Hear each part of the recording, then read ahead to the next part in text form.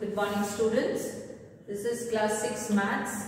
Topic is ratio and proportion. We have already started exercise 12.1 until question number 14 we have already done.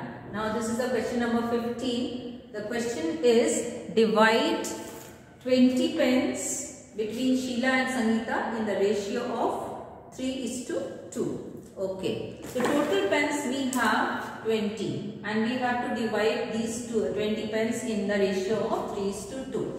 So first of all we will add the ratios like 3 plus 2 then 5. Then Sheila will get 3 upon 5 into 20. This 3 upon 5 into 20 is the 3:2 is the ratio and the third part of these pence is of Sheila.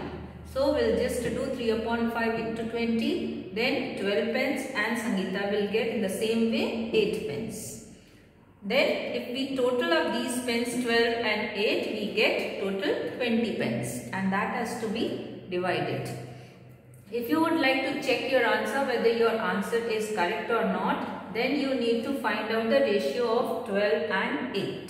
12 over 8, 4 3s are 4 2s are, then finally you get the same ratio as the ratio which is given in the question. So this is the question you need to do in your notes copy. That's all.